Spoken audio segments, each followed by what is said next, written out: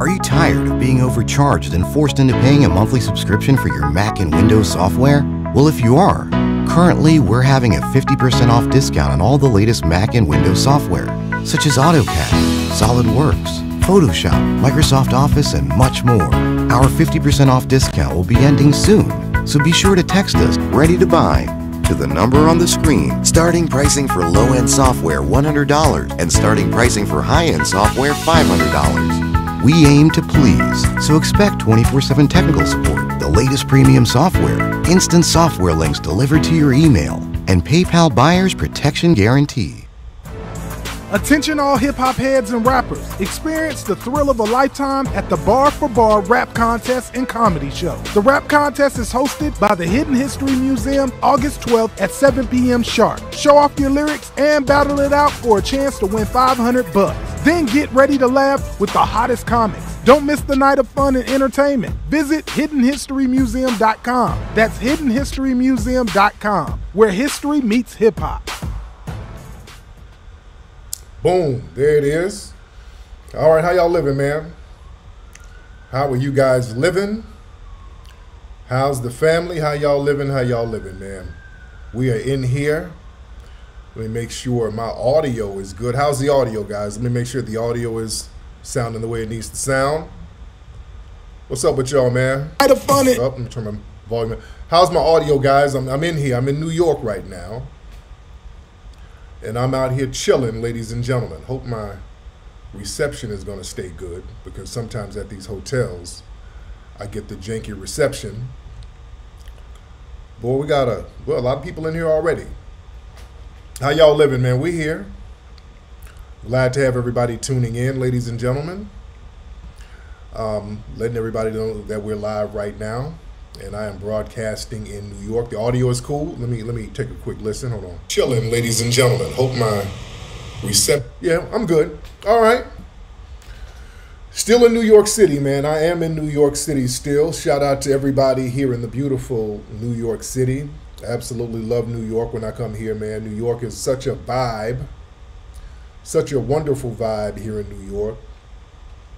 Everybody's so cool. The energy is very great and phenomenal. I really like New York, man. And it's really a nice change of scenery to be around a lot of brothers and sisters, you know, from normal walks of life. Out in LA, you don't get around too many normal people, everyday people doing everyday things. Out in LA, you know, people always got some other stuff going on that's not really normal. And no disrespect to LA, I'm just saying. Lovely people out here. You meet people out here, hey man, I work at the hotel over here. You meet somebody, hey man, I work over here at Starbucks. You know, you meet somebody here, hey man, I work for the city. You know, in LA it's like, hey, I just got signed to a modeling contract. You know, it's that type of thing. Hey, I just got a production company. You dig? So I like that energy of New York. You have normal working class people who are cool. You know, that's a good vibe, and you just don't see that too much, you know, out in LA. Much love to LA. Shout out to New Jersey in the house, all my New Jerseyites. A lot of stuff we're gonna get into tonight. So you'll never live there again. Yeah, it's a lot of stuff going on. It's a lot of stuff going on, but I love New York, man. And let me tell you something, New York, man, y'all got some beautiful sisters out here, man. New York women are very slept on. You got some very lovely sisters out here. Not as fine as my wife, let's get that shit straight. But there's some very lovely sisters out here. Very lovely sisters. A lot of y'all are in shape, I see, because y'all do a lot of walking. There's a lot of walking going on out here. So a lot of y'all are pretty much in shape. A lot of sisters are very natural. They look good naturally.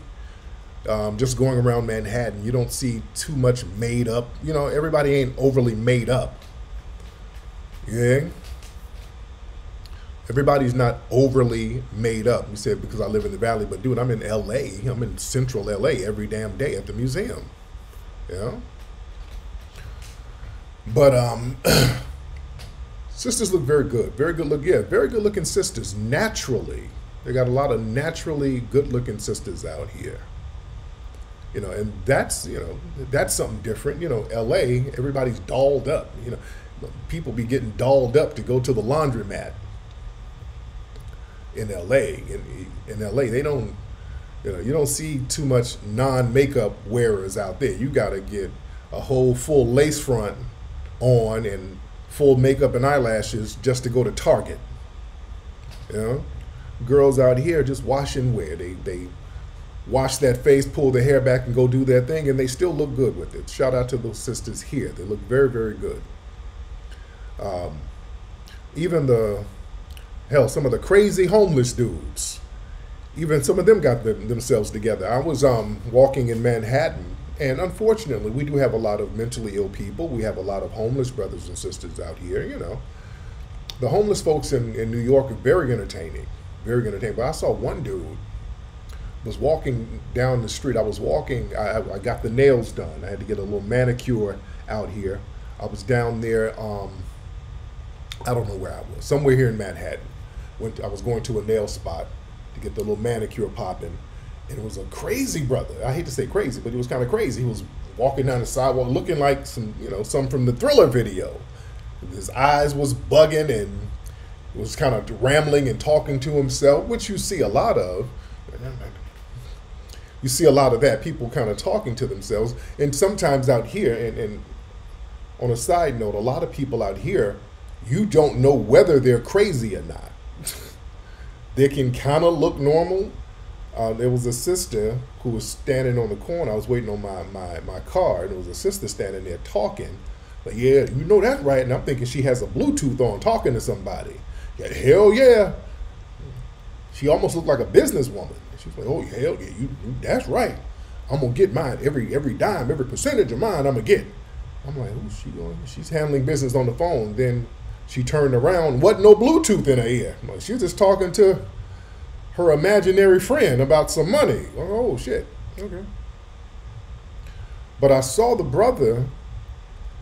He had like tattered clothes, and yeah, walking down the street, brother. I mean, really looking like something from the Thriller video. Just really. I mean, really walking down the street.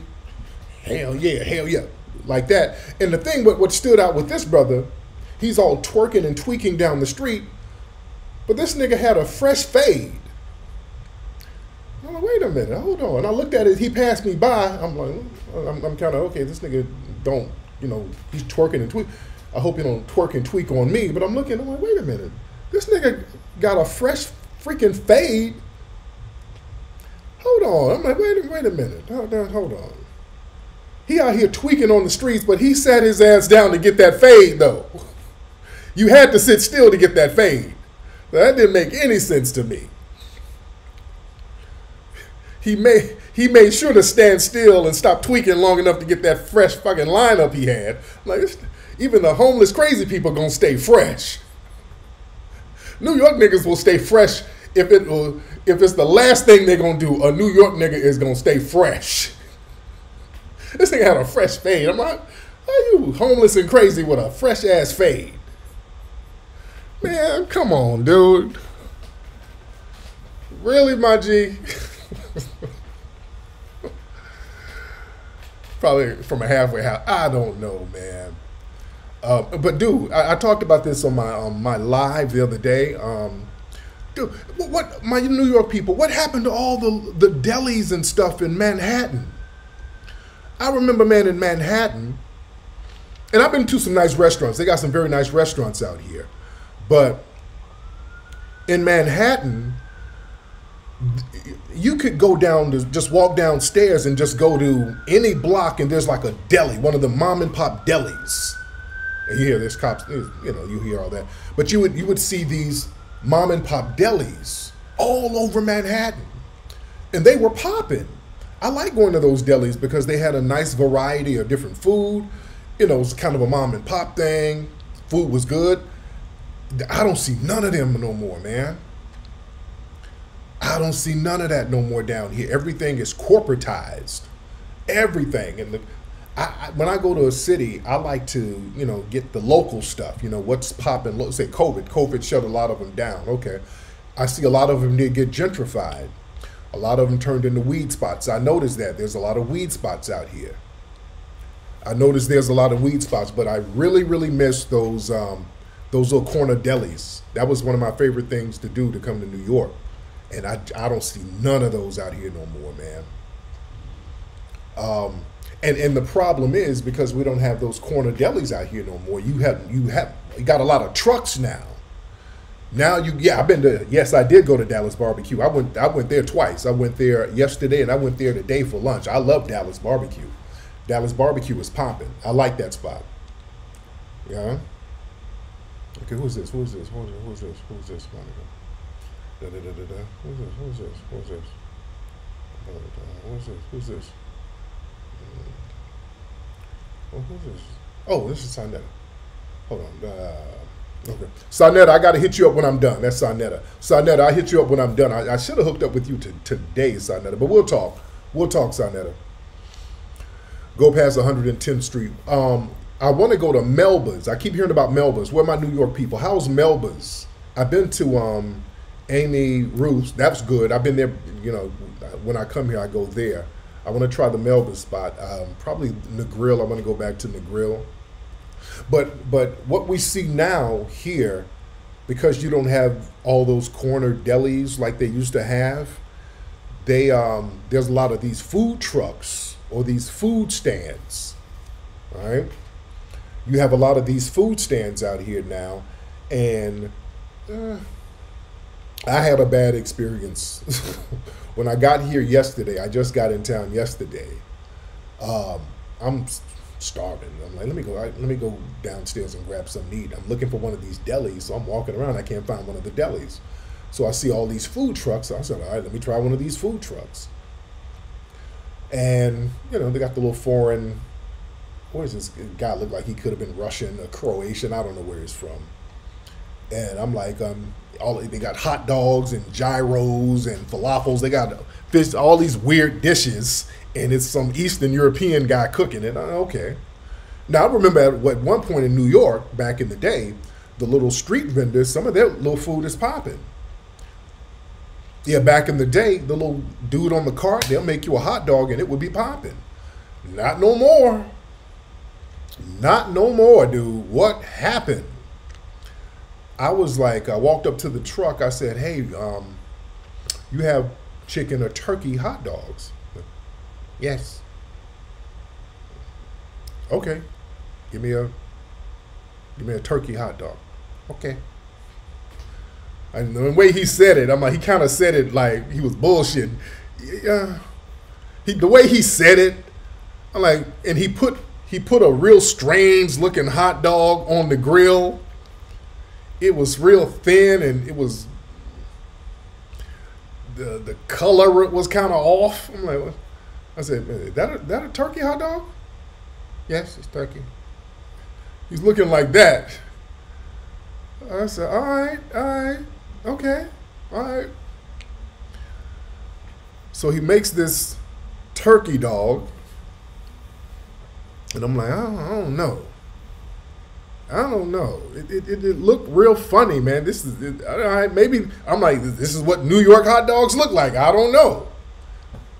So I'm eating this nasty shit. I took one bite. I almost vomited, dude.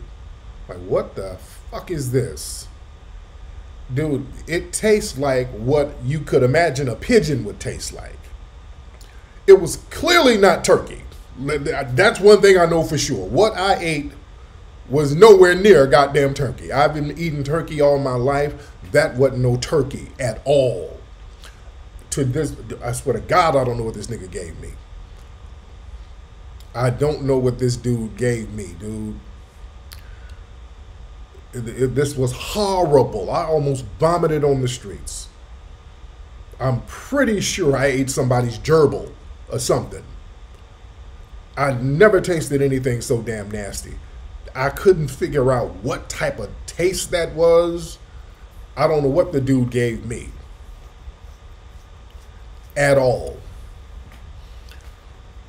But nigga, My left knee been hurting ever since I ate it. My left knee is feeling funny. I don't know what that shit was, but it got my knee hurting.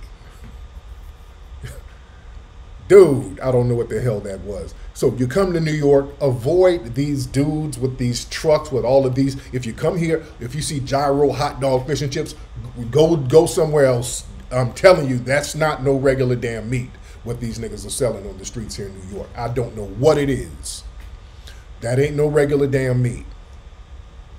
Yeah. There's plenty. Just take your time. Because I was going to go to, there was a Joe's Pizza. I was going to go there, but there was a long line. So I'm like, damn, I don't feel like waiting in no line, and I don't know where the delis are. So let me get the little jive-ass truck, and that didn't turn out. So I need a cleanse. Where are the herbal shops in New York or Harlem or the Bronx? Where are the herbal shops that the brothers own? Where are the herbal shops so I can get some of those drinks and bitters and all of that stuff? All my New York folks, where are the good herbal shops out here? I ain't talking about the corporate stuff. I'm talking about the mom and pop joints. I need a good cleanse. I need to get some of that pigeon meat up out of me. Yeah, I need to get that pigeon meat up out of me.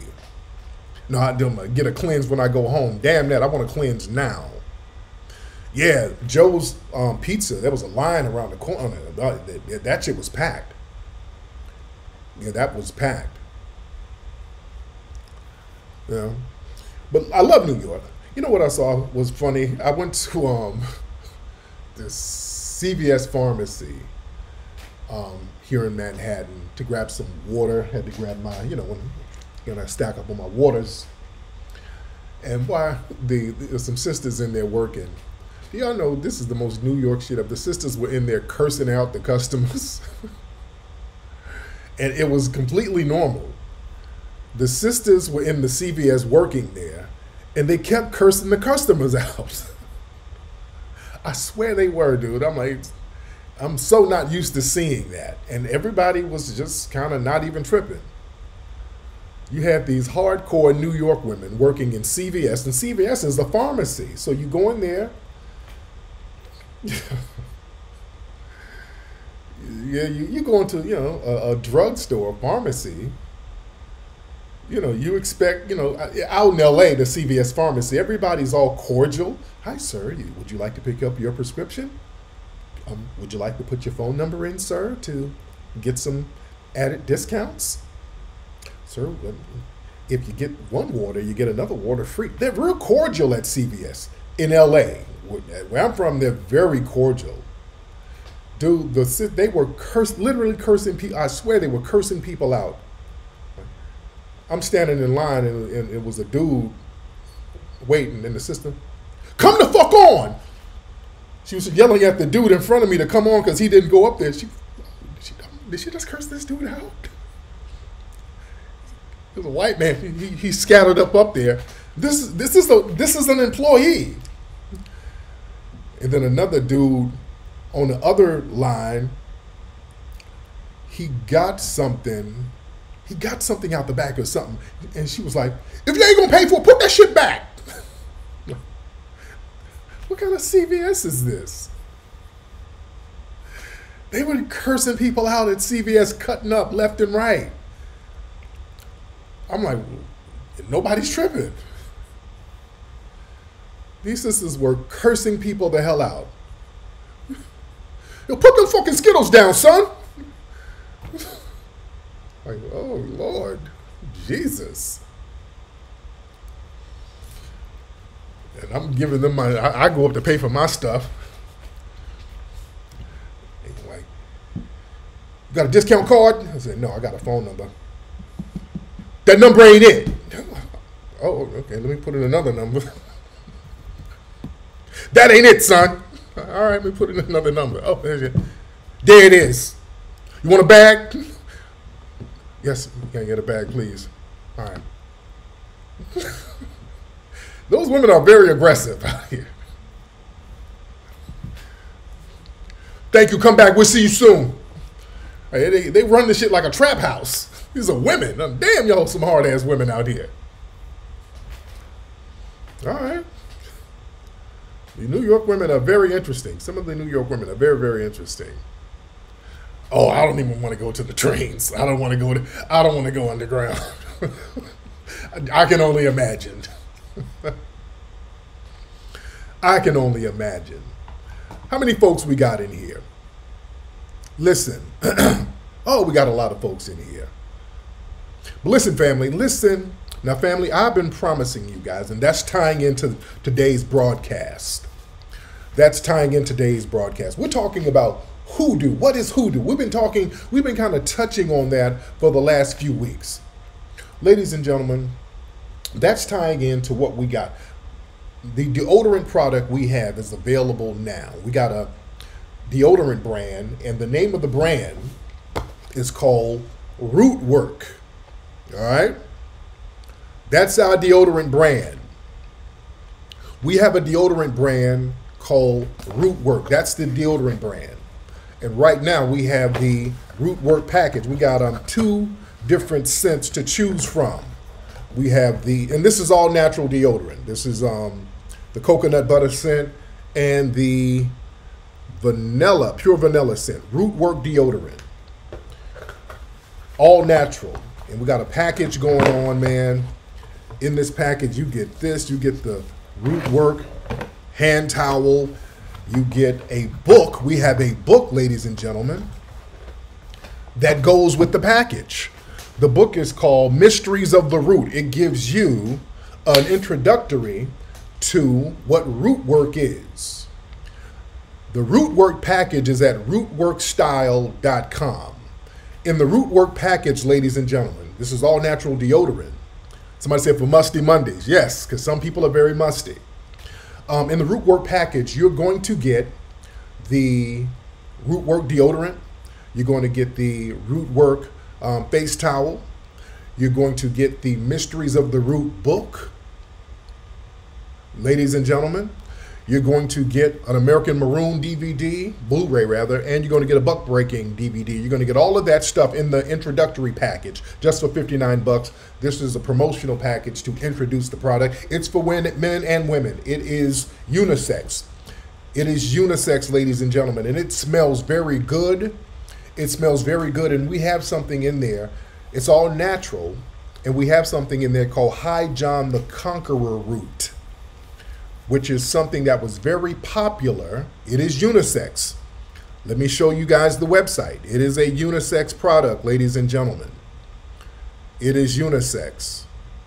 This is the website. It's absolutely unisex. Let me show you the website. Rootwork Style. What am I doing here? Oh, rootworkstyle.com, ladies and gentlemen. Let me show y'all the website. Everybody. Oops, what am I doing here? All right. What am I doing here? Come on, thing. All right. This is the website, Rootwork. And we explain what Rootwork is, ladies and gentlemen. We explain what it is. Hold on, let me make it. Hold on 1 second to get this thing. Lower it. All right. That's the Rootwork website. And we'll scroll down on the Rootwork website. And this smells very, very good, ladies and gentlemen. This is a very, very good scent. Extremely good scent. We scroll down and explains what Rootwork is. It's unisex for men and women. It's a deodorant where heritage meets natural wellness. Our all-natural deodorant draws inspiration from the profound culture of foundational Black American rootwork, a revered tradition that flourished for centuries in the southern United States. And you can read that. And there's this book right here that comes with it, Mysteries of the Root, ladies and gentlemen. This is a brief book that gives you an introduction to what Rootwork and HooDoo is and how that ties in, because that's something that's not talked about in our culture. All right, you can get that, the introductory package, the bottle of Rootwork deodorant, a copy of the book, the hand towel, American Maroon, and Buck Breaking, all of that, $59, great deal. And it's for men and women, ladies and gentlemen. It is for men and women. See, family, we have to start, and this is very important, we have to start gatekeeping our culture. We have to start gatekeeping our culture. Somebody said, be careful with HooDoo. Now, see, let me tell you something. HooDoo, a lot of folks don't even know the real deal about HooDoo. A lot of folks don't know the real deal about hoodoo. Hoodoo, they think hoodoo and voodoo are the same thing. They're similar, but they are different. All right? Voodoo and hoodoo, they're similar, but it's different. No, Jackie, you're going to get a whole bunch of other stuff. Hell, the DVDs, it's the two DVDs, that's like damn $60 alone. Then a book, then the deodorant. Come on, that's a great deal. That's a phenomenal deal. But listen, a lot of folks don't know the truth about hoodoo and voodoo. Hoodoo is a primarily foundational Black American tradition. All right? There are some things that were drawn from Africa centuries ago. A lot of things were cultivated here. There were some things taken from the Black Aboriginal natives here, and there were some things that were created and cultivated from foundational Black Americans in slavery. So all of these things came together and became a foundational Black American custom. People get voodoo and hoodoo mixed up. Voodoo is basically, you worship a deity. Voodoo is a religion, okay? Voodoo is a religion. Yes, somebody said Dr. Sebi is more like hoodoo, and Dr. Sebi has spoken about how Black Americans, we are closer to liberation than any other group, especially in Africa, because we don't have the tribal differences. But hoodoo is a primarily foundational Black American package. They try to say, no, because no, hoodoo is not a religion. Hoodoo is really about healing, wellness, connecting to nature and the spirit realm. But it's not where you're worshiping one deity like voodoo. Voodoo is a religion. Hoodoo, you're tapping into the spirit realm, you're tapping into the plants, the trees, the weather. You're using your spiritual essence to tap into some of those frequencies. Okay? And we understood a lot of this stuff when we were enslaved and coming out of slavery. And there's a reason why they started making hoodoo a negative thing. The hoodoo practitioners were also called root workers. Now they say herbalist, but a lot of the hoodoo practitioners, they would call them conjurers, they would call them root workers. That's why we named the deodorant root work. That was a very common term. We, as foundational Black Americans, we understood the agrarian culture and how to tap in to these natural energies.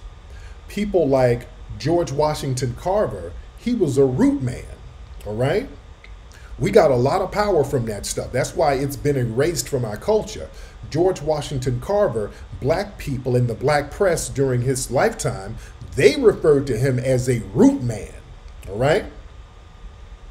I want y'all to understand. So how is this different from Wiccan? No, that European stuff is different. Because with us, man, with the hoodoo, with the root work, you got to have a certain spirit with that. And we were tapping into some of the ancestors who suffered, and some of them said, we're going to pass our spirit to you, so I'll sacrifice myself so you use my spirit so that you can get some out the game. When we look at a lot of things that our people did coming out of slavery and during slavery, one thing that's kind of erased, a lot of them were practicing root work. A lot of them were practicing hoodoo. And it's never talked about because we actually, hoodoo is not witchcraft at all. Hoodoo is not witchcraft. It's an herbalist. Somebody said it's basically an herbalist, but it's an herbalist where you're tapping into the spirit realm. You're connecting with the roots and the plants, and you're also tapping into these things spiritually. That's why there were certain rituals that went with it. And I want y'all to look, we got to understand something. Let's look at it from the scientific standpoint.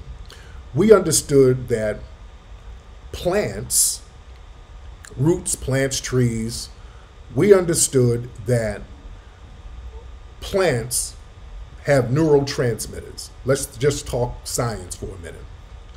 Plants have neurotransmitters. Plants can give off energy, all right? This is science. Plants can give you energy. Plants can receive energy. All right? Plants can give energy. Plants can receive energy. Spirits are energies. A lot of our foundational Black American families, when they were practicing hoodoo, practicing root work, some of them would infuse themselves in plants. They would draw back out the spirits out of the plants. They would come up with these different rituals to do this. Yeah, Bobby Hemmett spoke on this a lot. I'm kind of putting it in simplistic terms, but we knew how to connect our spiritual essence in plants, and we knew how to get all the good properties out of plants. Some people would send their spirit to plants and say, hey, if you need me, go to that plant and get the spirit back out. Plants hold energy and spirits, positive and negative. Yeah, George Washington Carver said he can talk to plants. That's why the white people got him. And let me tell you something. If you see one black person who white people got, that means there's 1,000 others like him. We have to understand there were thousands of George Washington Carvers, all right? We had a bunch of them. White people just happened to get him because they saw that he was a root man, and let's keep him for us. Let's keep him for us, because he was willing to just share all of his stuff, because they castrated him when he was young, so he wasn't passing anything down. So he was like, hey, if y'all white people want to share my knowledge, hey, I ain't got no family, so here, I give it to you. So they, come on, nigga. Because most of us, let me tell you something, I want black folks to understand this. When slavery was over, black people, yes, you actually can. To be honest, you can use root money. You can use hoodoo and root work to get money, because that's what our families were doing. I'm telling you guys, this is not talked about. Black people who were root workers and herbalists and hoodoo people, they were making a grip after slavery, and that's why it became a problem.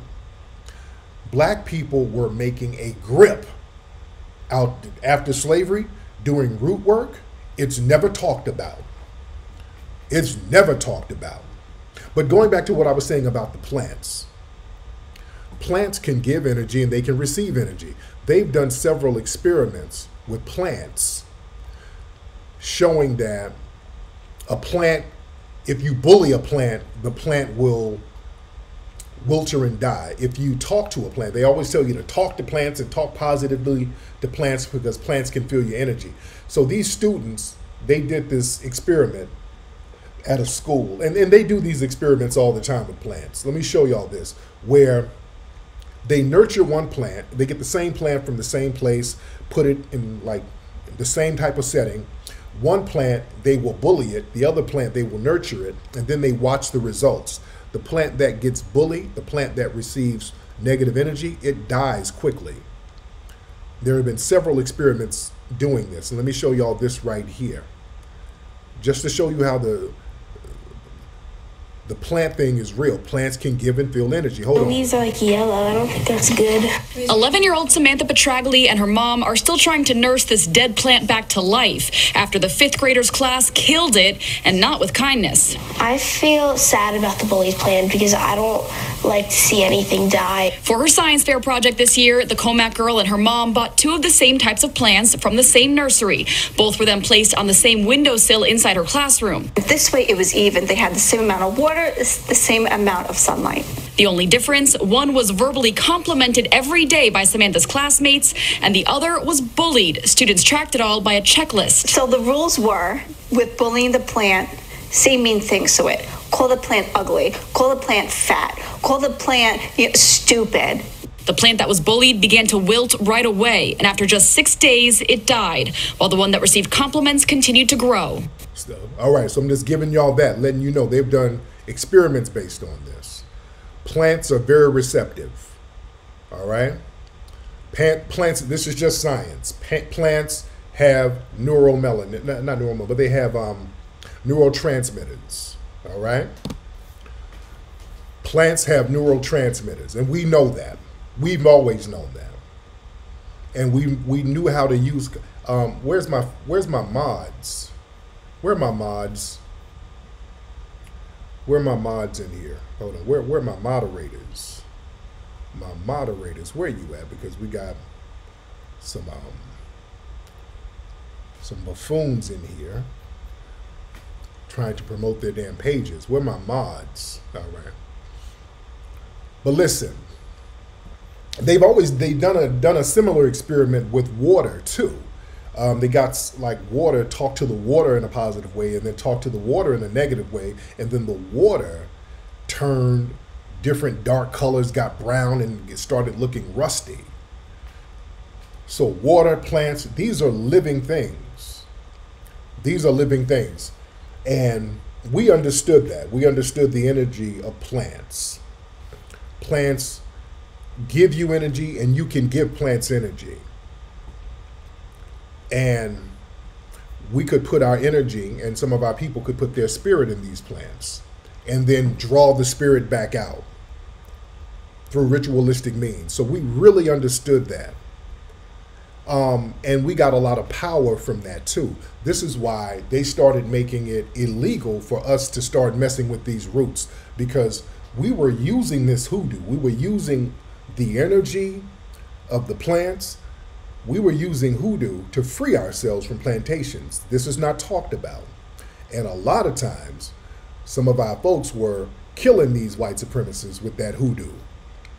They were getting vengeance with it. I'm telling y'all some real stuff. They were shook behind that hoodoo stuff. They didn't like that, the white supremacists, because we were using that to our advantage. If you look at a lot of people who got off plantations, there's many stories of them actually using hoodoo. And a lot of black people were using it to get free. In 1748 in Virginia, they made it a law where it was illegal. They said, black folks, y'all can't be out here doing that root work. You can't be sitting up with these plants, and you can't do that. 1748, they stopped that for a second. They told black folks, y'all doing too much. They made it illegal.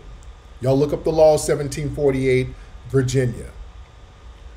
We can't have these Negroes messing with these roots and these concoctions, all of these root people. Y'all got to cut that out. Somebody said, yeah, looked like somebody put a root on Mitch McConnell, didn't it? Did y'all see Mitch McConnell? That's what, you hit that on the money. I'm thinking, did somebody put a root on his ass? Did y'all see Mitch McConnell? Let me find that clip of Mitch McConnell. It looked like somebody put a hoodoo on his ass, didn't it? Because remember, he's up here against reparations. He's against reparations. Let me see something. Hold on, let me show that of him. That's a funny clip where he froze. Is this it? Hold on one second. Hope this is it. What was it? Hold on one second. Hold on one second. Come on, thing. Okay, yeah. Okay, come on, stop buffering. Okay, hold on, if it stops buffering. Okay, why are you buffering? Okay, here it is. So this is Mitch McConnell. All right, this is Mitch McConnell. Hold on. Somebody put a hoodoo on his ass. Look at Mitch. Somebody hit it right. That's the first thing I thought. Did somebody put a root on this nigga? That's what the term, I'm going to put a root on you. That's what it literally means that. I'm going to get a root and put this root spirit on your ass. I'm going to conjure up an ancestor who's trying to get vengeance, get this root, chew it up, and spit it on your ass. Hold on.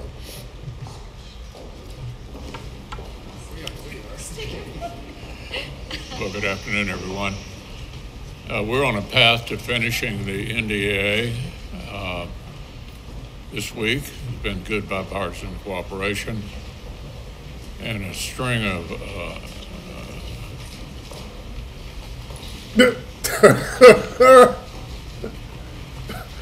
Somebody done put a root on this dude. The ancestors done got his ass. Look at him. He's stuck.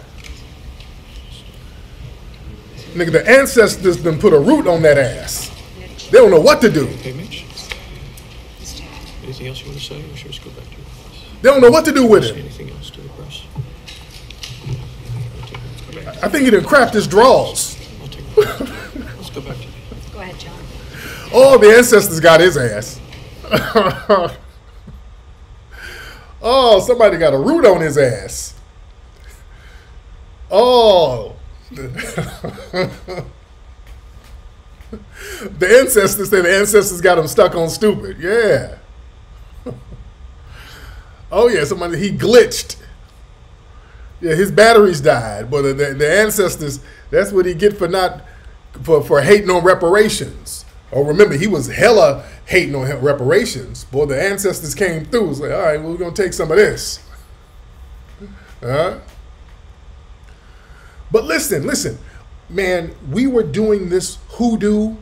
We were using it to off these damn white supremacists on the plantation. We were using it for good things, for vengeance, for righteous vengeance, and they knew it.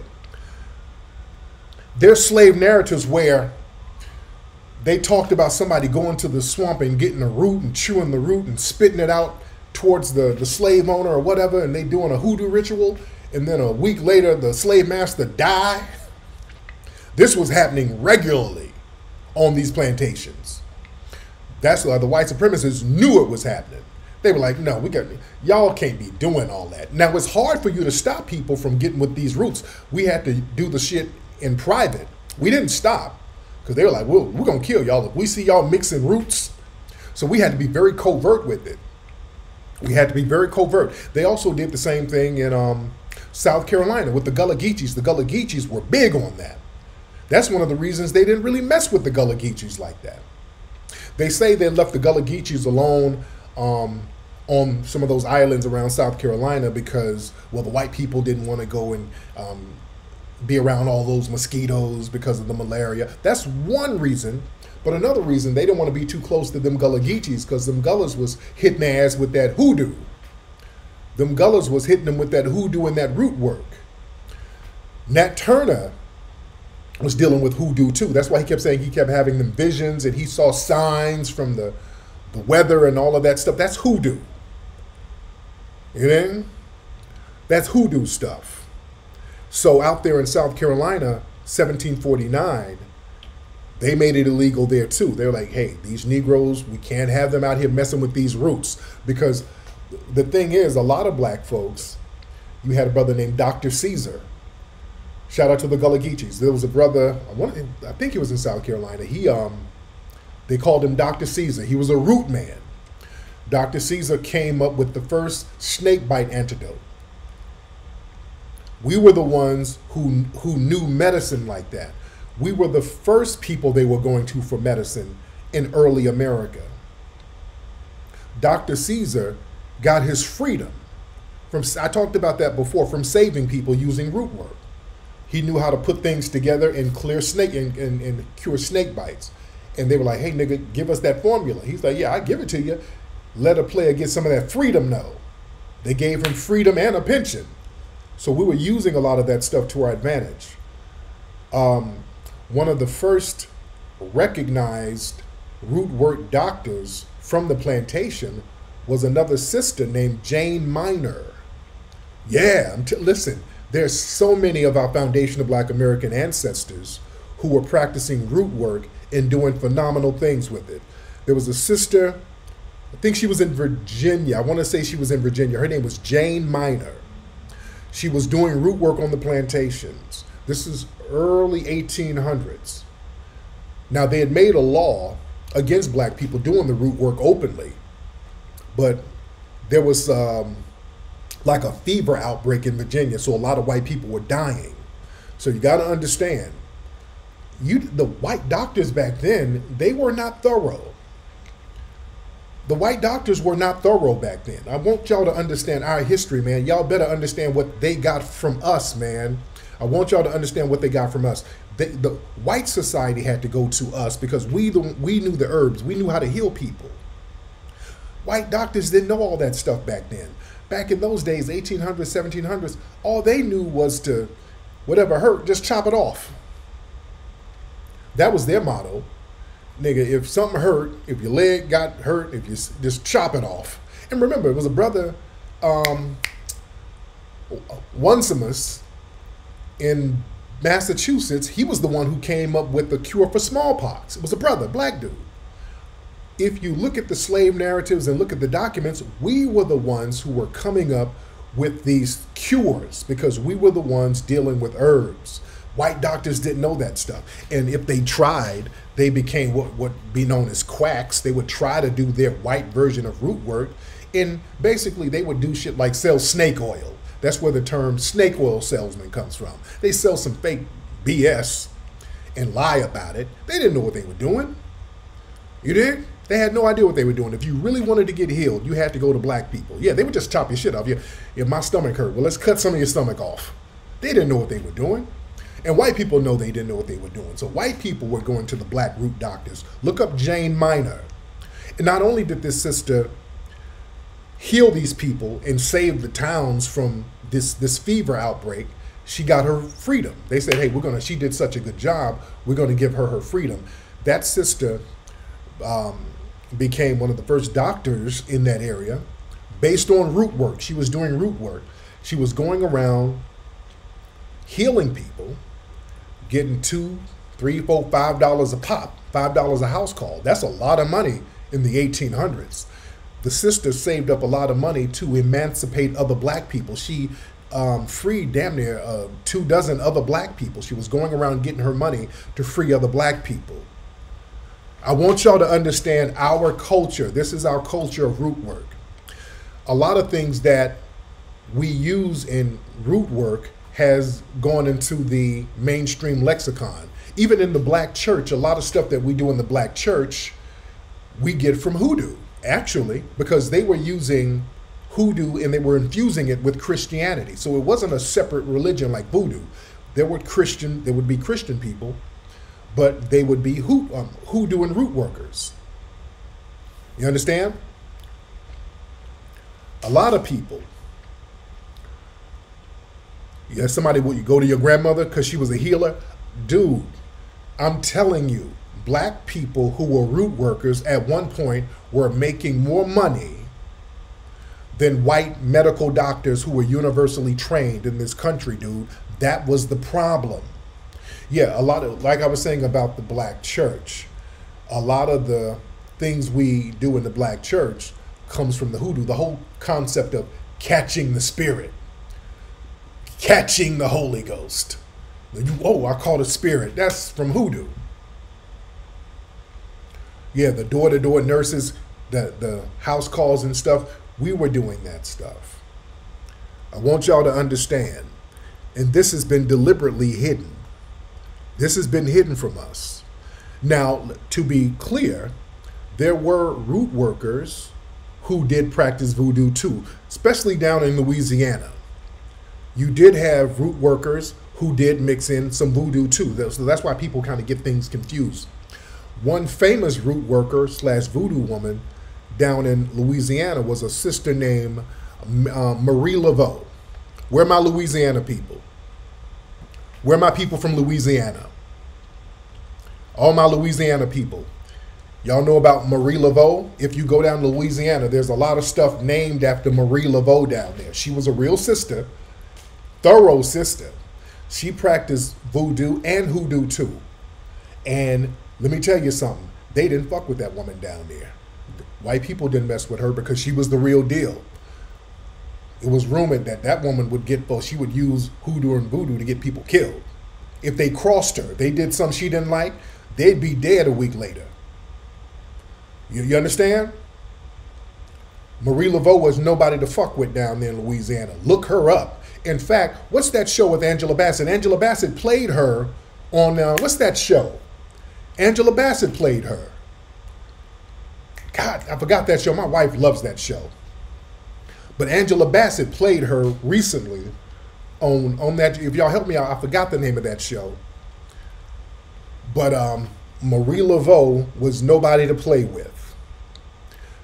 Yeah, y'all know about the Seven Sisters? There were some other women down there in Louisiana called the Seven Sisters who were root workers, who made them. These sisters made a grip. They made a lot of money down there because white people were going to them. But yeah, Marie Laveau, this was a sister, and everybody knew she practiced voodoo, and she was not a joke. American Horror Story, yes, that's the show, yes. American Horror Story. Yeah, Angela Bassett played Marie Laveau. That's the show, that's right. And Marie Laveau was the real deal. Marie Laveau, everybody would go to her, black people and white people. the white people would go to her too. So she made a grip. She would free a lot of people. She would help a lot of black people who were in court cases. She was like, hey, you go to court. I'm going to chew this root, and then I'm going to give you this, put it in your pocket, and you're going to get acquitted, and it would happen. There was a lot of stuff going on with her. And it was rumored that she used that voodoo and hoodoo to off a lot of them white people down there who crossed her. Anybody who crossed her, she put that root on their ass, and then they'd be up out of here. She had a lot of political influence because they were scared of her down there. They let that woman walk the streets, and when she walked around, she walked into the white neighborhoods. They were like, oh, right this way, Miss Laveau. All right, that's what I thought. Oh yeah, they moved to the other side of the street when she walked down. They were not trying to play games with her ass. Marie, they respect her to this day down there. They go down to her grave, and they say if you mark 3 X's on the grave, that'll be good luck. So yeah, Marie Laveau. They don't tell you about some of these ancestors and who they were and the respect that they got. And if you look at a lot of other prominent black folks, there was a brother who was a senator in North Carolina, William Moore. That brother practiced root work. He stopped being a senator and started practicing root work full time. Yeah? Biddy Mason. I always talk about Biddy Mason in Los Angeles. She was a root worker. That's why she made a lot of money. She made a lot of money healing people, doing those money rituals, and them shits would work. She became one of the richest women in the state. The second rich woman in the state was Mary Ellen Pleasant up in San Francisco, up in the Bay. Mary Ellen Pleasant, that was another root worker. Some people said that I think she went to Louisiana, learned the game from Marie Laveau, and came out here, well, out to California. Mary Ellen Pleasant, she was practicing root work too. A lot. They don't tell you all this stuff. They'll tell you about these people. They'll tell you about the success that they have. But they don't tell you all the stuff they were into, especially root work. We were getting a lot of strength from root work. In fact, one of the out here in New York, there was a slave uprising in New York in 1712. 1712, there was a slave revolt here in New York. I'm in New York right now. The revolt was started by a brother called Peter the Doctor, who was a root worker. What he did, they got tired of being, dominated and mistreated by the white supremacists. So these brothers got some roots and herbs and made a concoction and covered their bodies with it and went in the street and started slicing and dicing the white supremacists, burning down buildings. This was 1710. And not 1712 here in New York. Look that up. Look up the New York slave revolt of 1712. Peter the Doctor was the foundational black American man who got that popping. And he was a root worker, and they did a hoodoo ritual in order to get the strength, because I think they knew they were going to sacrifice themselves, so they wanted to use whatever root they covered themselves in so that other black people could go to that root and get strength from it when they needed it. You understand? A lot of us were using root work. A lot of our ancestors that are prominent. Frederick Douglass, he talks about going to a root worker hoodoo doctor, because when Frederick Douglass was a youth, he was sold to different people.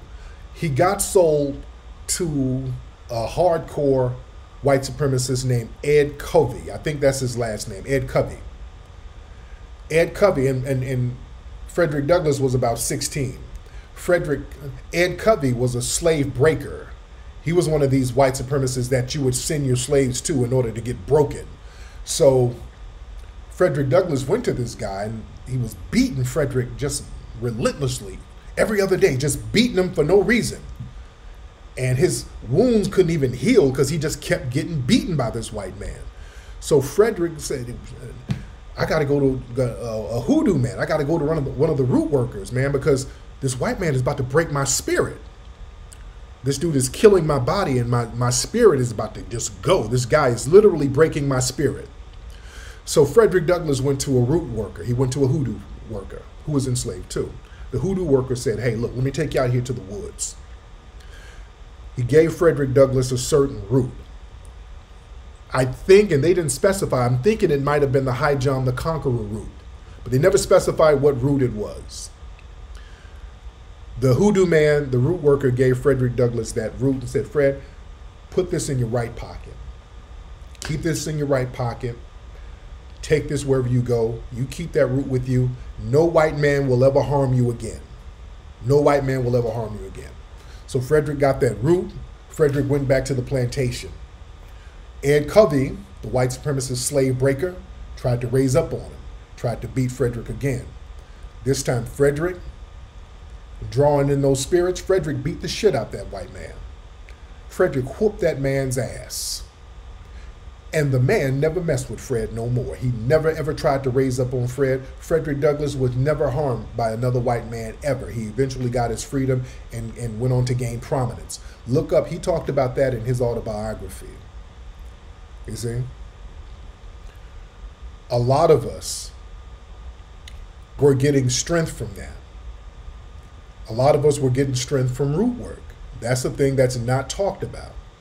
And you had a lot of brothers and sisters who were making a lot of money doing that because white people were going to them. You had a brother named Jimmy Brisbane out of South Carolina. This brother made a grip doing root work. There was a brother named Dr. Jim Jordan out of North Carolina. This brother was a millionaire doing root work, and his whole thing was, hey, if my shit don't work, don't pay me. Only pay me if it's working. That's how thorough he was. Dr. Jim Jordan out of North Carolina. He died in 1962. This brother was wealthy because white people were going to these folks.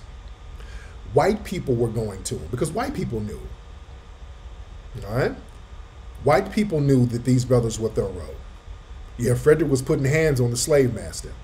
But look up Dr. Jim Jordan. He was a very wealthy root worker. Going back into slavery, a brother named Henry Bibb, who got his freedom. Before he got his freedom, he escaped the plantation on Christmas. He got some roots and some herbs. They told him to chew the root and spit it towards the slave owner. Then he ended up getting his freedom. I mean, just all across the board, man.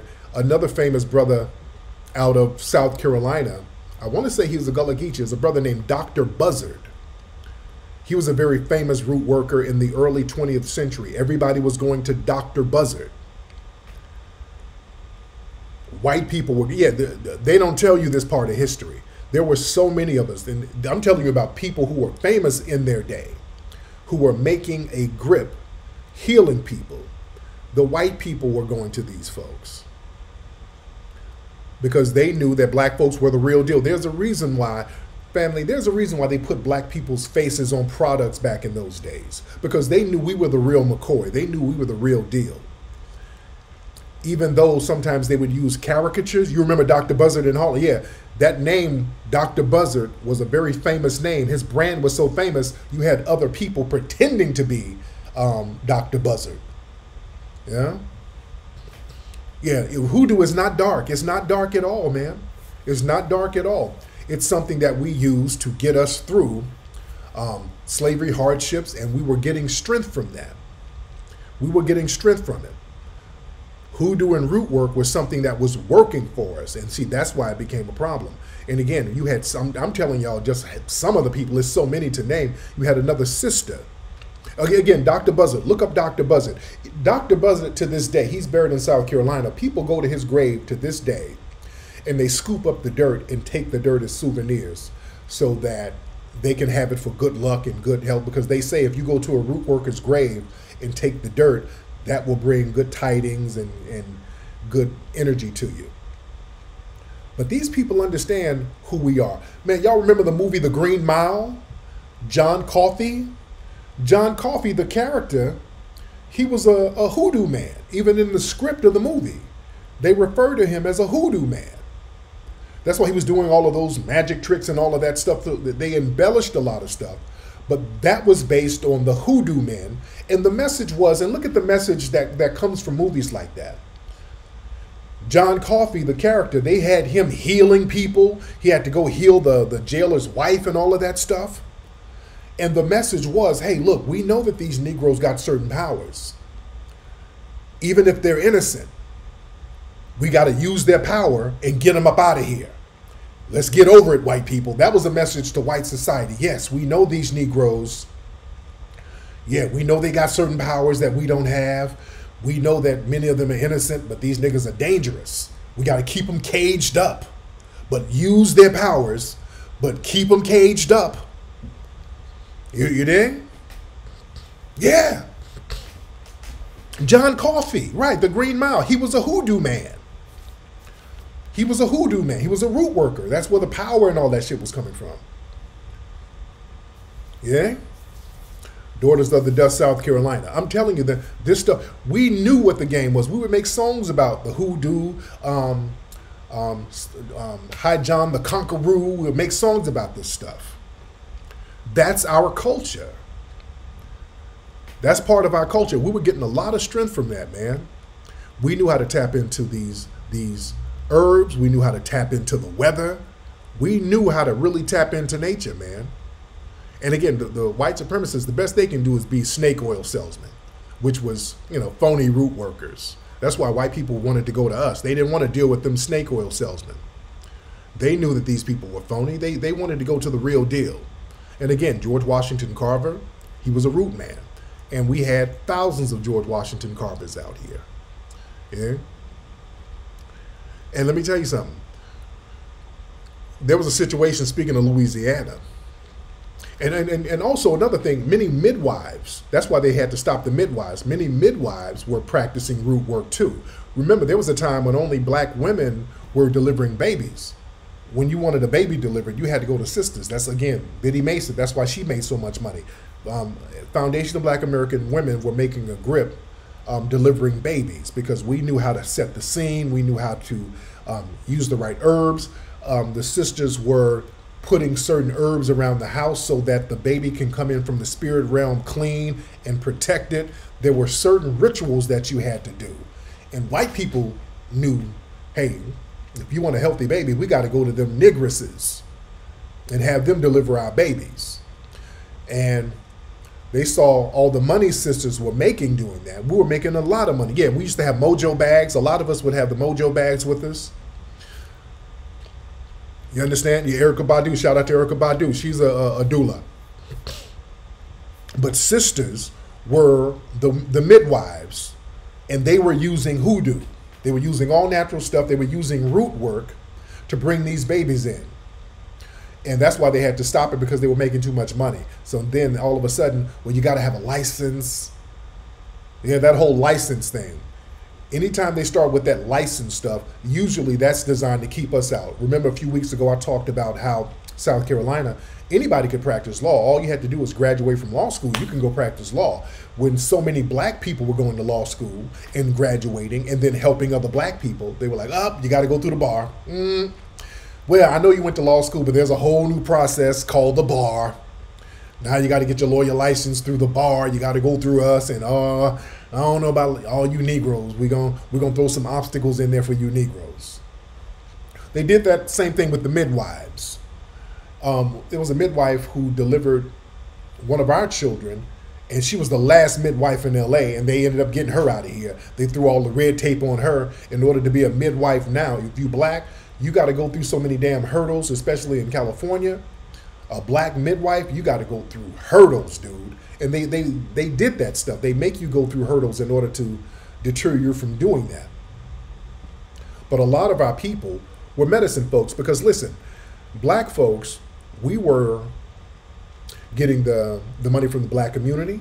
The black folks was coming to us because black people, remember, old black folks did not go to hospitals. Even to this day, old black folks don't like no damn hospitals. We weren't trying to go to no damn university doctor because we knew they didn't know shit. And number two, we didn't trust them. We knew they were doing experiments on us, and we didn't want to go to their hospitals and end up dying.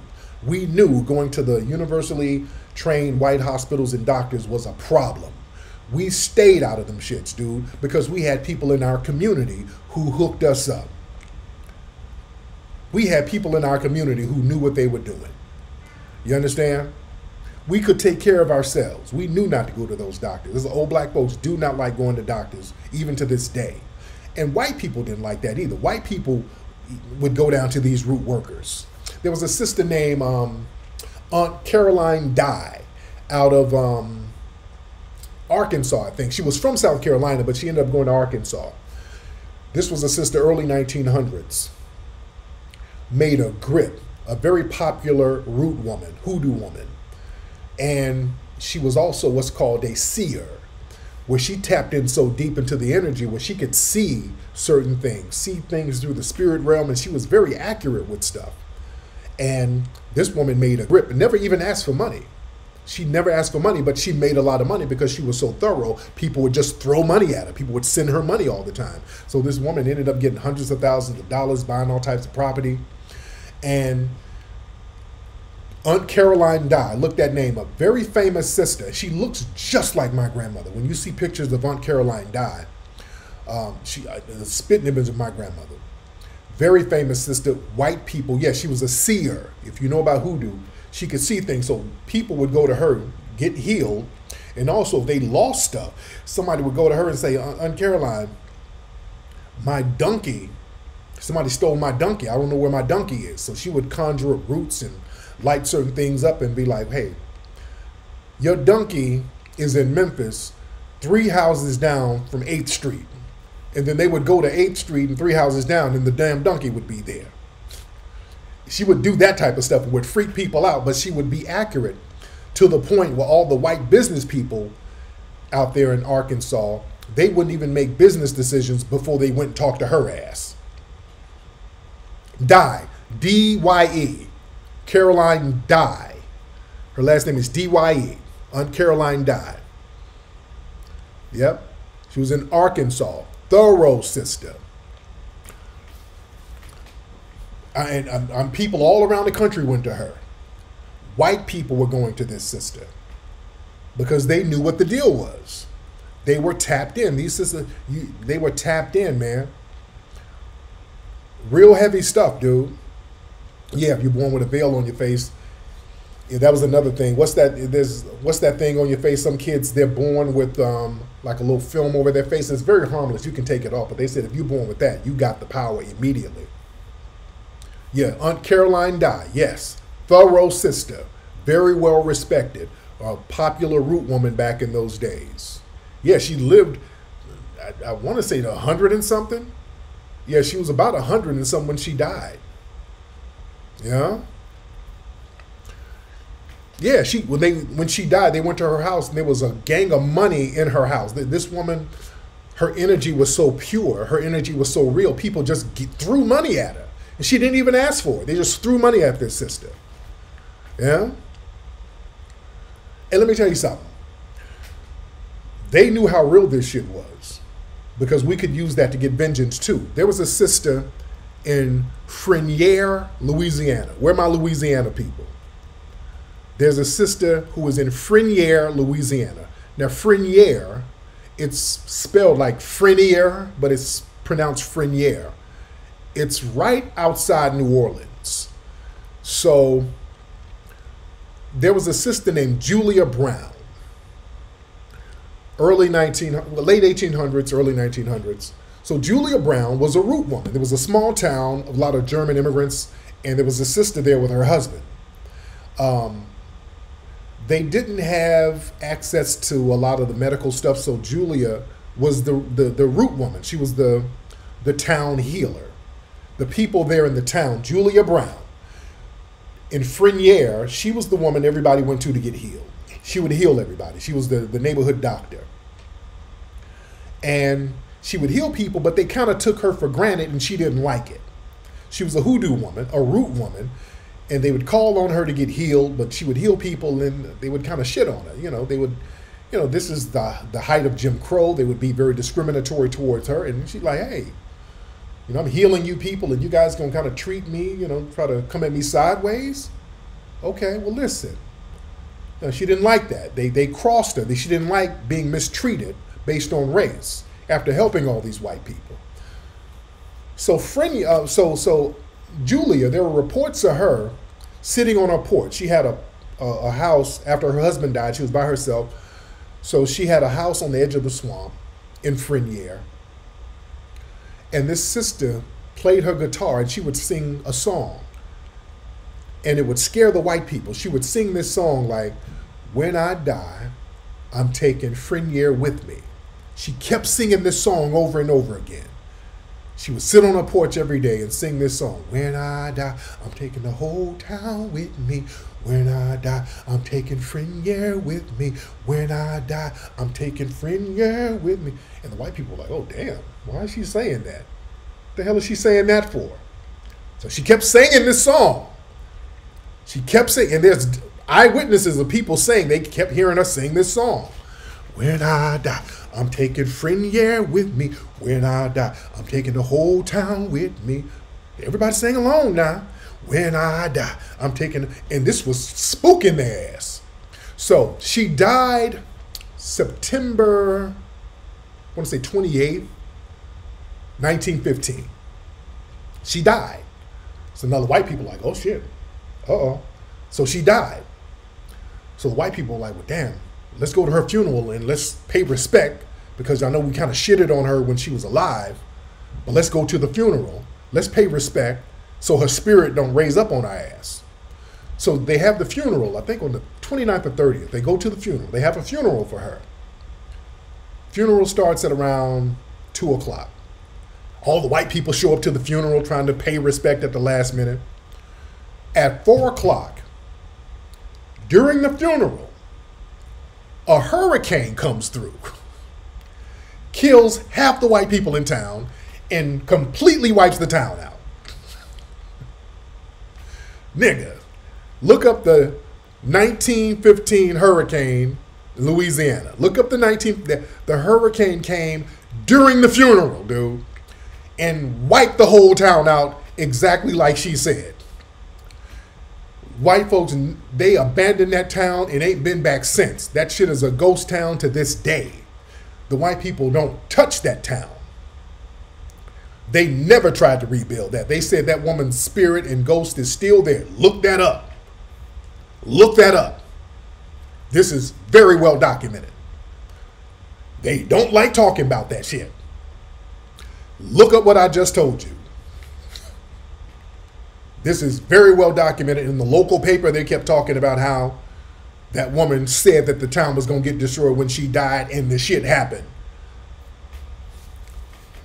You dig? That's why they don't like playing with this thing. They don't like playing with this thing. They don't like, let's not tell these niggas about that HooDoo shit.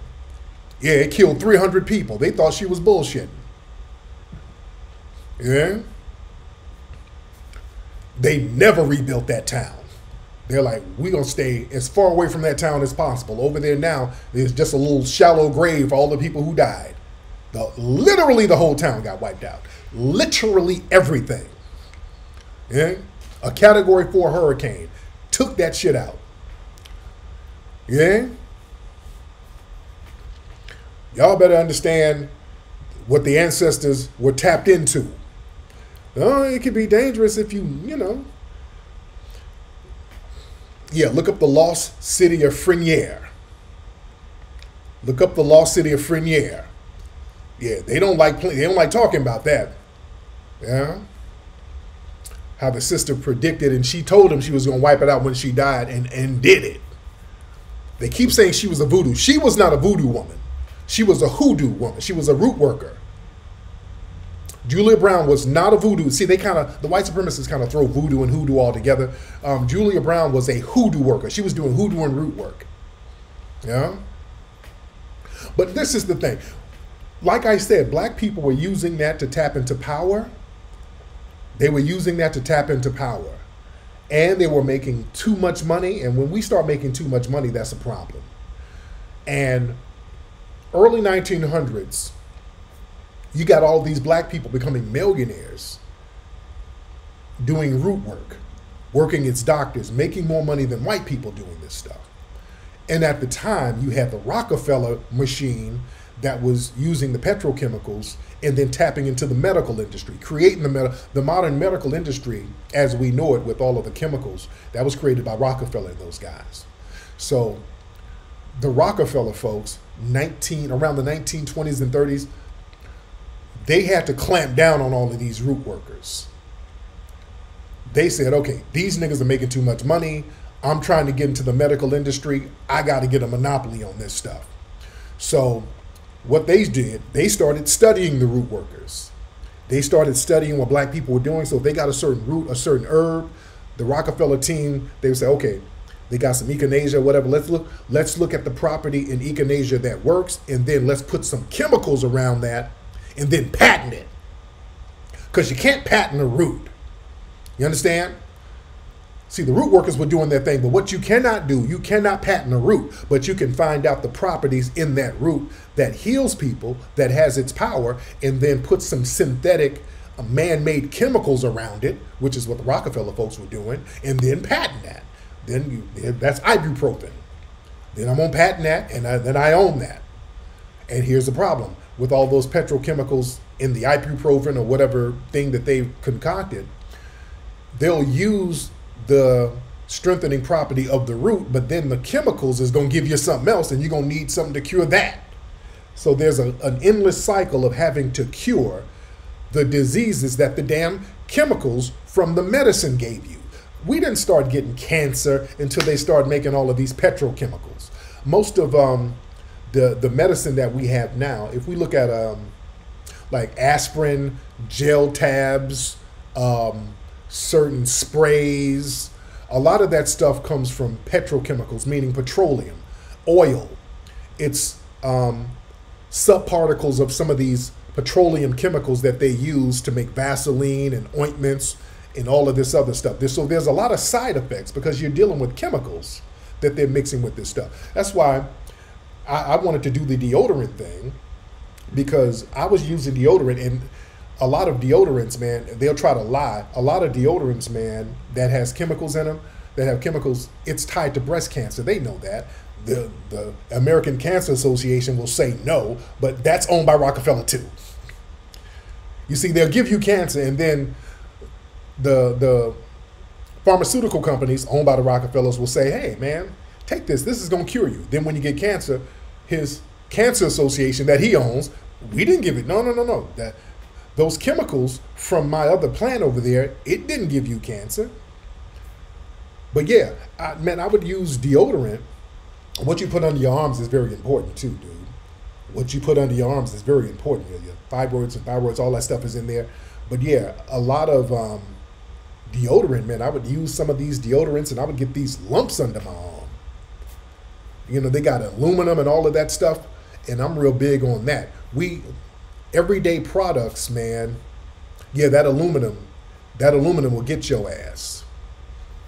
That aluminum will get you. You got to watch what you put under your arms, because we don't think about that. You see, we try to eat natural and do natural things, and then you put some chemicals under your arm, man, that'll tear your ass up, especially women and dudes too. Man, I was getting lumps under my arms with some of those aerosol sprays, and I looked, there was so many chemicals in it, so I had to start doing natural stuff. Yeah. So that's why I was big on doing the deodorant, like root work. This is all natural, lady. It smells good and good energy, good roots in it. That's why this was important. That's why a deodorant was very important. It's something that you use every day, and it's something that helps you. Yeah, your lymph nodes and your lymph glands. Yeah, you put certain things under your arm that ain't right, man. It'll jack your shit up, man. It'll really mess you up. But again, they saw all of these black folks making this paper, and they had to erase that. They said, no, we got to get in on this. Now, what we're going to do to get rid of all of these herbal hoodoo people, we got to demonize hoodoo. So they started tying that in with voodoo, and they started using propaganda. They started going to the white media, and they were like, oh, these demonic Negroes doing hoodoo and voodoo. Look at them. They're primitive. Right around that time, they started having the Food and Drug Administration. That's the Rockefeller thing too. They had the Food and Drug Administration, the FDA. So now you got any kind of food or drugs, if you say you're going to heal somebody, you got to go through them. That's Rockefeller. They created all of that shit. He was behind that.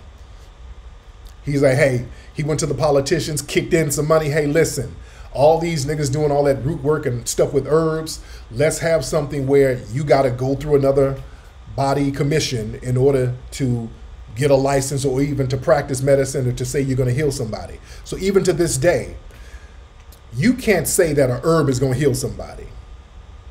That's why the FDA start running up in herbal shops like the goddamn, like the DEA, like drugs are in there. You know? That's why they treat herbal doctors, they treat them like cocaine dealers. You know, they start running and doing raids on herbal medicine practitioners like crazy. Yeah? They shut that down real quick. Even if you get an herb, that's what Dr. Sebi, remember? They drugged Dr. Sebi in court in the 80s. See, that's what his whole thing was. They drugged Dr. Sebi in court. Remember, what they were trying to get Dr. Sebi on was saying that you can heal people. But he was, but no, saying that you can heal people and practicing medicine without a license. It was something like that because Dr. Sebi was like, hey, I'm curing people of AIDS. Yeah? I'm curing people of AIDS. And they, oh, you can't say that now. And then you start bringing in all these people like, look, I cured him. They're testifying that I'm curing him. Here's the documents. They had AIDS. When they left me, they didn't have it no more. So they drug him in court, and then he actually won his case. And then they were real quiet about that. They were very quiet about that, but that was the thing they drug him in the court for. They were trying to get him for the whole practicing medicine without a license. Even though you can heal somebody, you can't go out here saying it. Yeah, even if you can heal somebody, don't say it. Yeah? So after Dr. Sebi, they really started cracking down on that stuff. They started running up in these herbal shops like crazy. Yeah? They started running up in them herbal medicine shops like crazy. But again, the 1930s, they had to start demonizing the root workers. They started throwing this whole thing where you got to have a license, and then they start putting out these zombie movies and all that. You see niggas doing that, oh, they're into the devil. Even now, we got people in here, well, that's evil. That's white propaganda. HooDoo is not evil. HooDoo was never evil. Now, you can tap into some spirits of revenge with it. Yeah, you can tap into that. Just revenge. Revenge that is just. Yeah. But who is this texting me? A lot of people texting me. Okay, hold on. Okay. Come to Red Rooster. Hold on a second. Sorry, guys. A lot of people are texting me. Yeah. You were getting boils from the bad deodorant. Yeah, man. I would get these painful lumps under my arms. And what the hell? I said, man, let me stop putting these petrochemicals under my damn arm. Yeah. But man, the root work is real. And look, our grandparents, let's be real, man. Our grandparents were doing forms of root work. If you got one of them old school grandparents or had old school grandparents, they knew how to get out there and make certain things that would heal you. They knew how to put things together, roots and herbs together. They knew how to do this stuff. They knew how to get it popping. Our people knew how to get out there in the grass and get out there in them gardens and make things happen and heal the people. Yeah? Yeah, that you get the lumps from them chemicals, man. Yeah, you get them lumps now. If you live, I'm seeing a lot of y'all getting them lumps under your arm. Change your deodorant game, man. Get the root work package. Get the root work package, man. You get your choice of the deodorant, man. It's great. This smells phenomenal too. Get the coconut butter and the pure vanilla, man. We got different smells, very, very good in the package. You get the root work towel. You're gonna get the Mysteries of the Root book that gives you an introduction to root work, our culture. You understand? And you're gonna get the American Maroon Blu-ray and the Buck Breaking Blu-ray. You're gonna get all of that stuff in the package. Get that now. You guys are going to love it. This is a great introductory package at rootworkstyle.com. rootworkstyle.com. Yes, it's aluminum free. So you're not going to get no lumps under your arms. You dig? So get that right now. No, this is a roll-on. This is roll-on. This is the roll-on deodorant. And this one has High John the Conqueror root in it. All right, which y'all can see that. This one has, let me show you the ingredients. Where we at? Where are the ingredients? Where are my ingredients? The writing is small here. Where we at? We have, where we at? High John the Conqueror root is in it. So this has some of the root work that our families were using. We have the High John the Conqueror root in this, ladies and gentlemen. This is actually the first foundational Black American themed deodorant. We think everything is exotic. We think all of these things from all of these other cultures is exotic. No, the exotic history is our history, dude. Our culture is interesting enough. Family, we got to understand how interesting our culture is. Our culture is extremely interesting. You know? Is the stream lagging? So look, we're tapping back into our culture. Oh yeah, the link, where's the link? The link is below in the comment section. If you go to the comment section, go to rootworkstyle.com. rootworkstyle.com. Yes, this is unisex, man. This is a unisex deodorant. It's for men and women. It's a unisex smell. See, vanilla and coconut butter, not cocoa butter, coconut butter. See, those are unisex scents. See, men and women, like if you put on cocoa butter, men, or vanilla, men and women can wear a vanilla smell or coconut butter smell. Yeah, your grandmother would make different elixirs. Yeah, our grandparents knew. Our grandparents knew how to put this stuff together. Our history is very exotic. Our history is very exotic. And High John the Conqueror root, that's a root that is based on a foundation of Black American enslaved brother. And the rumor was, or the narrative was, he was a brother who was a trickster, who was a fighter. And he said, when I leave the plantation, when I transition, my spirit is going to go to Africa. I'm going to leave my spirit here in the root for you, in this particular root. If you ever need me, go to this root. And my spirit is going to be there. A lot of stuff, as far as luck and things like that, comes from foundational Black American hoodoo culture. The whole thing about carrying a lucky rabbit's foot, that came from foundational Black American hoodoo culture. The lucky rabbit's foot, because that was one thing that we would do. We popularized that. They try to say it may have come from Europe. No, it got popular with us. We popularized the lucky rabbit's foot. That was a hoodoo thing. Look that up. That was the foundational Black American hoodoo tactic. Why did we look at the rabbit's foot as something that we need to carry? Allegorically, Black people who were enslaved, we saw ourselves allegorically like the rabbit. That's why there were so many Brer Rabbit narratives concerning Black people who were enslaved. The whole Brer Rabbit thing, the trickster.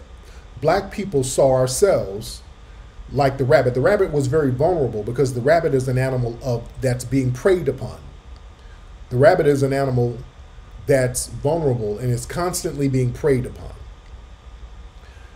And the rabbit, we saw that the rabbit has to come up with very clever ways in order to escape danger.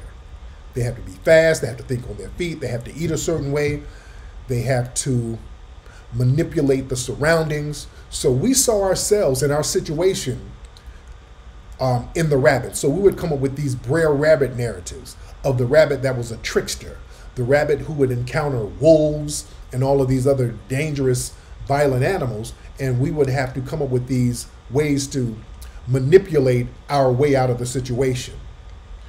Bugs Bunny is based on the Brer Rabbit narrative. That's what Bugs Bunny is, always this smart aleck rabbit who can con himself or con his way or trick his way out of certain situations. That's based on the Brer Rabbit narrative. And if you look at Brer Rabbit, Disney, when you look at their version of Brer Rabbit, they got a bunch of slaves around. You dig? The Brer Rabbit cartoons from Disney is based on foundational Black American slavery.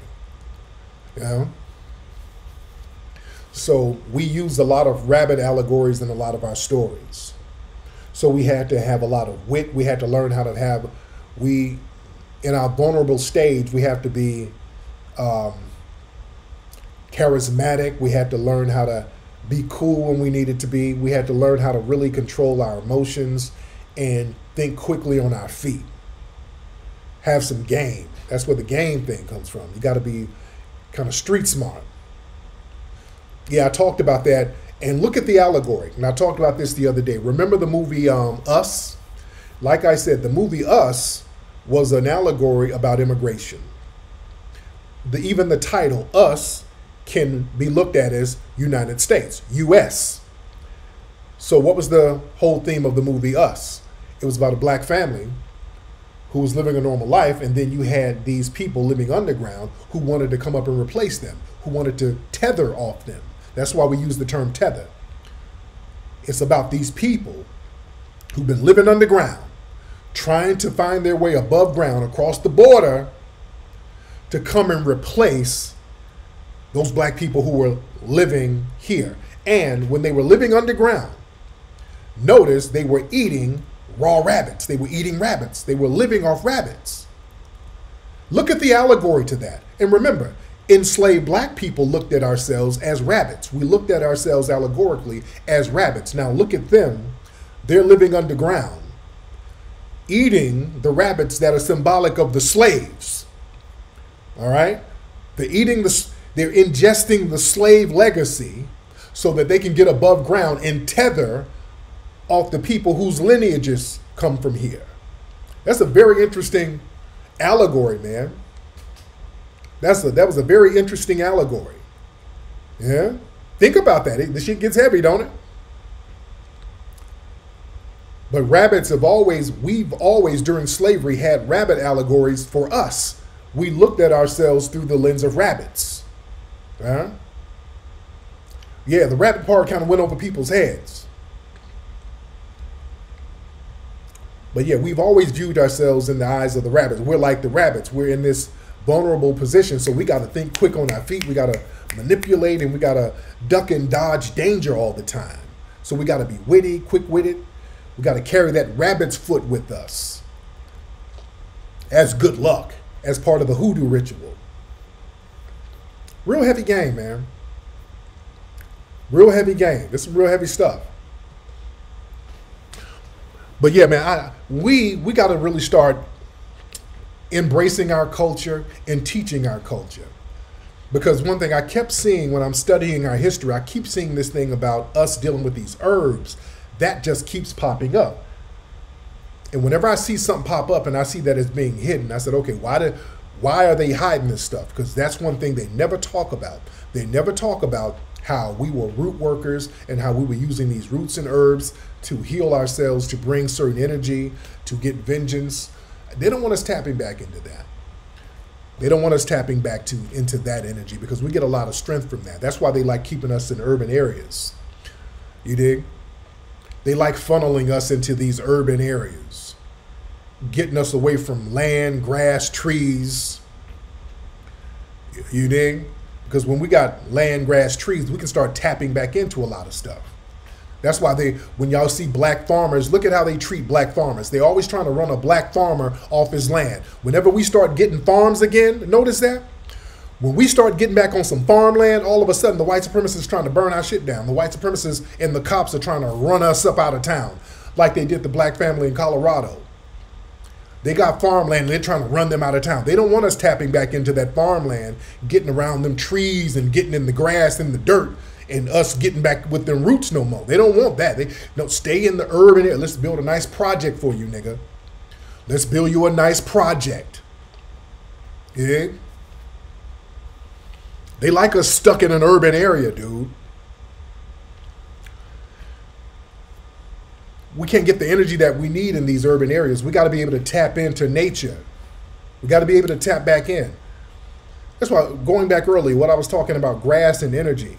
There's a reason why, man, when you go to a housing project, the energy isn't right because you're not supposed to be stacked up on top of each other, cooped up. You're not supposed to be like that. That's why you look at a housing project, look at the grass.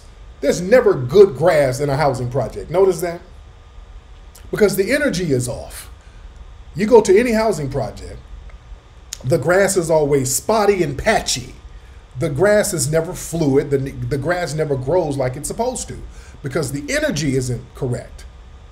That's not the right energy. Yeah? They don't want us tapping back into that agrarian society, that agrarian culture, getting our hands in that dirt, getting our hands in that grass. Yeah? If we start tapping back into them real energies, yeah, a bunch of concrete. All right. Yeah. See, they don't want us they don't want us living near nature, and they don't want us living near no water.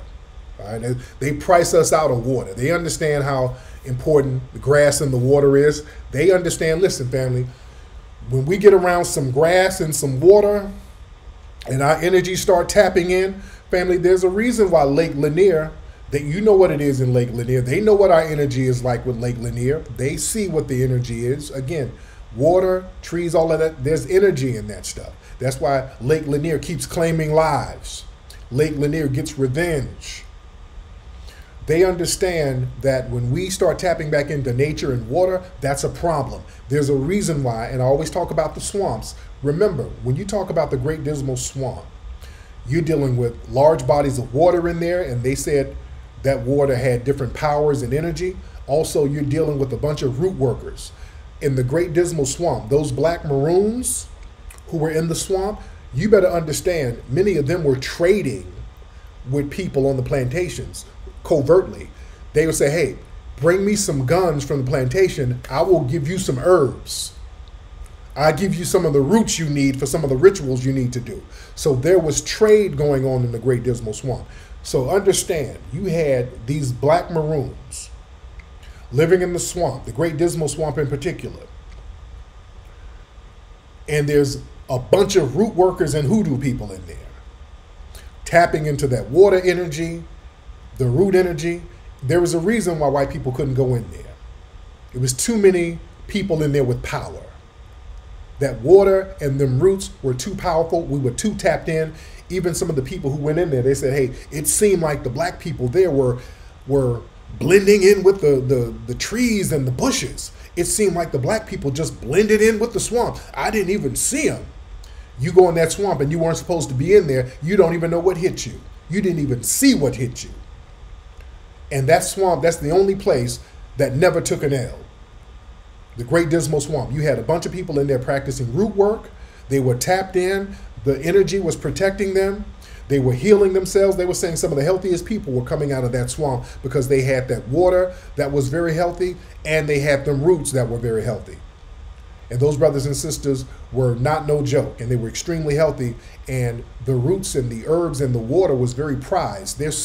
They're doing research in the Great Dismal Swamp now, learning about what happened in the swamp, and they don't tell us about that.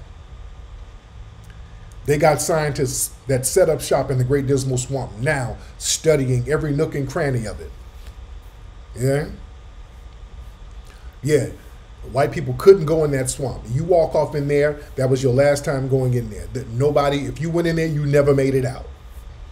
If you went in certain parts of that swamp, you never made it out. Yeah?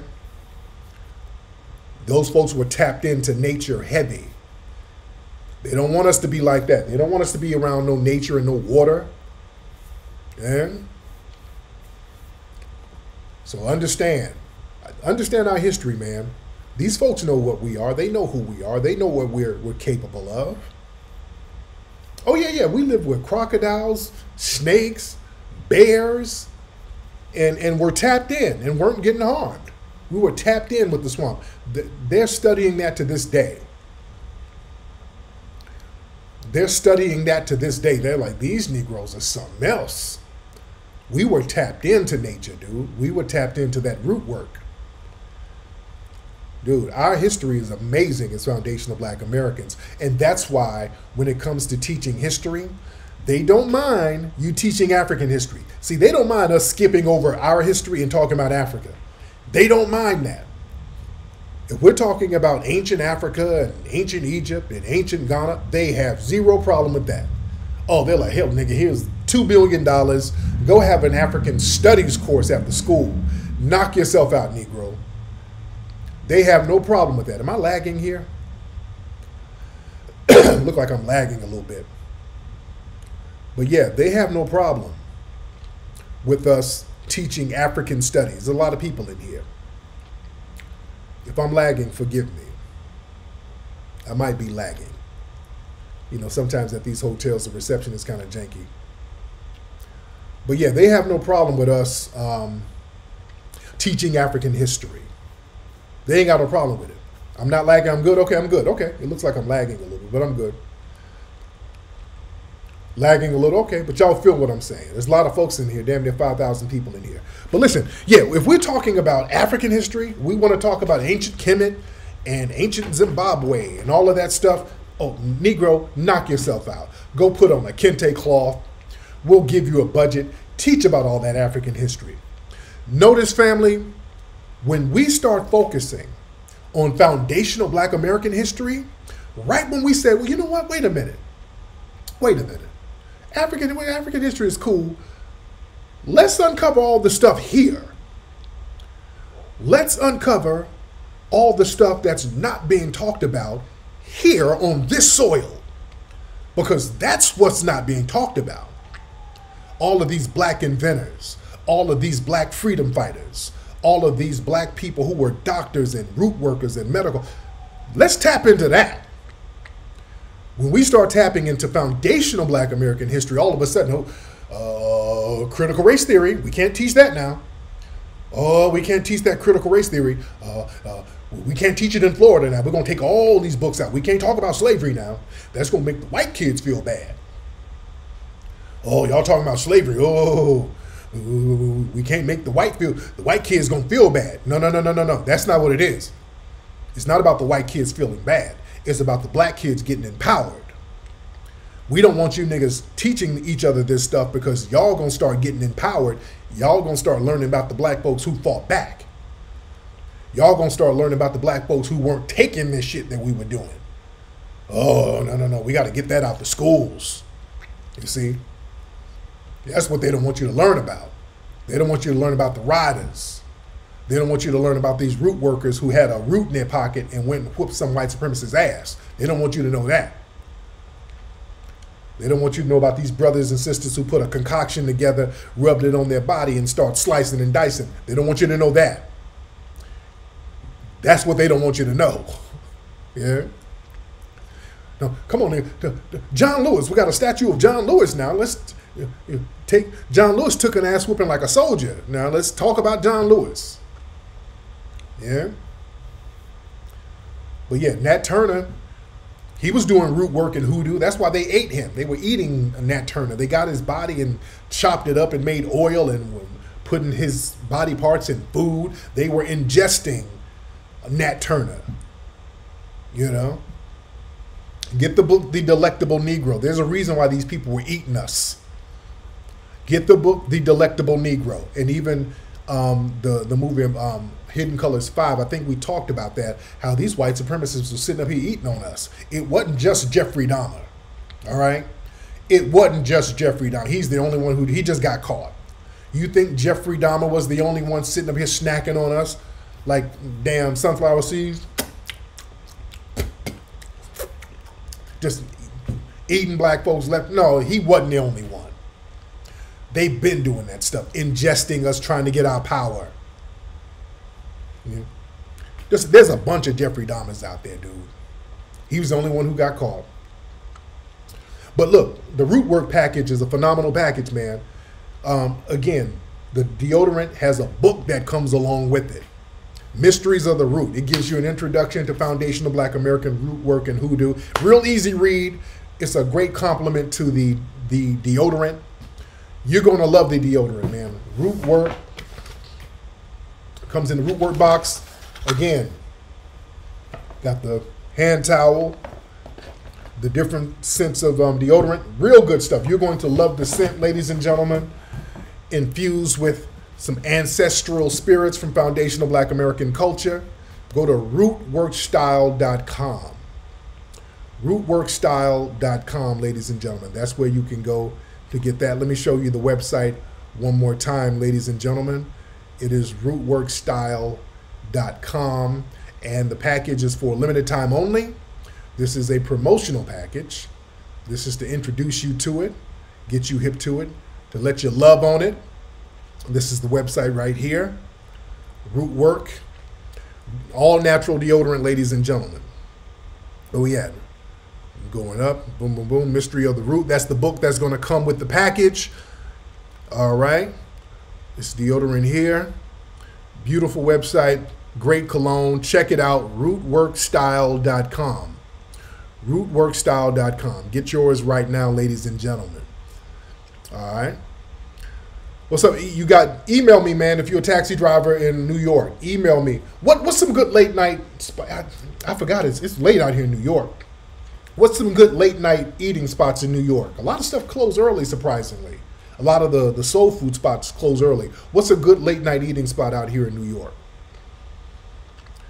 I forgot. I'm still on LA time, and it's late as hell. But rootworkstyle.com. Everybody go to rootworkstyle.com. Get your package right now, man. You guys are going to love it. This is the part of your culture. And if you're not FBA, enjoy it. You can get it and learn about FBA culture and get some of this fresh FBA scent. You're going to love it too. You're going to love it too.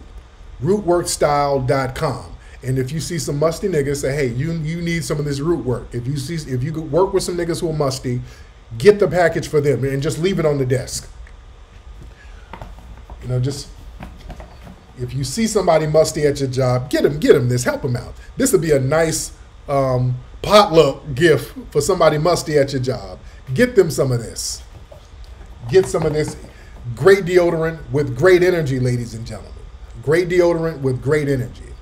All right, let me get up out of here, guys. It's been real. Oh, yeah, come to the Hidden History Museum, man. August 12th. We got a rap contest at the Hidden History Museum.